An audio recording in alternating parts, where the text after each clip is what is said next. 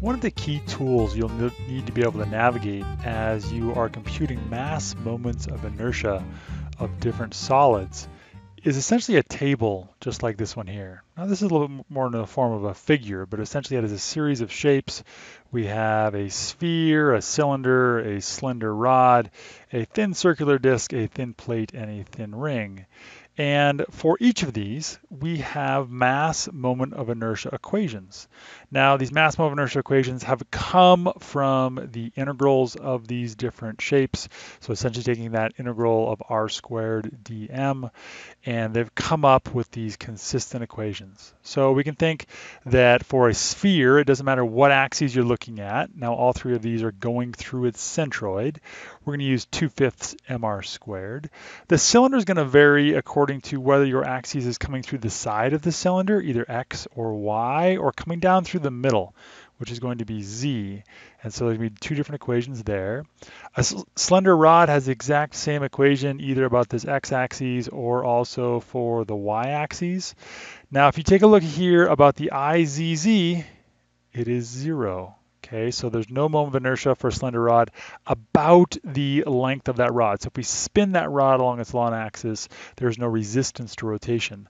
Now there is a secondary equation here for the slender rod for a different set of axes. Okay, these secondary axes here are about the end point.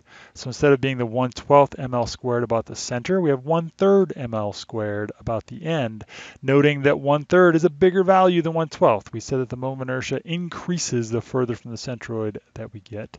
We have a similar situation over here for the thin circular disc, where we have uniform equations, or the same equation about the x-axis centroidal, also the y-centroidal axes.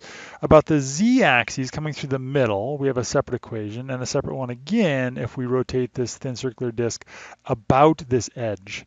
Let's take a look at the thin ring, then I'll come back to the thin plate as our last one. So the thin ring, we can rotate it about its center, or we can rotate it kind of like you'd flip a coin through the air. We'd be rotating about either the x-axis or the y-axis. To get a little bit more definition, let's go ahead and look at the thin plate.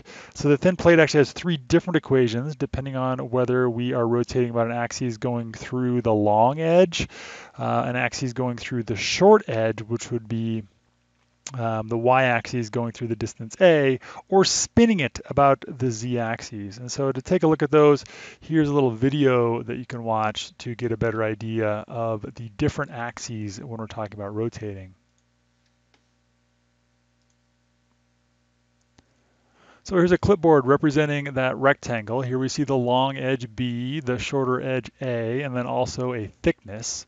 If we think about rotating this clipboard about the x-axis, centroidal x-axis, it would be like this. About the centroidal y-axis coming down through distance A, it would be about that axis here. And then about the z-centroidal axis, it'd be going right through the middle here. It'd be spinning about that point, okay? So the resistance to rotation about those three separate axes. We can also shift these axes using the parallel axes theorem. Let's say if we shift it from the middle down to the bottom edge, we'd find a greater moment of inertia to resist rotation around that bottom edge. We could also shift it to the left edge, like opening like a book, a greater moment of inertia about the left edge than the center.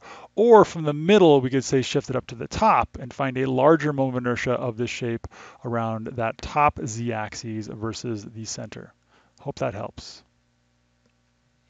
So when you're faced with a composite body problem, you will need to visit this table and essentially pull different equations off of this table and use them in your composite body computations. Just make sure you analyze which is the correct axis. It's really key to make sure you pull the correct equation off of this table to match up with the axes about which you're trying to rotate or resist rotation in your overall problem.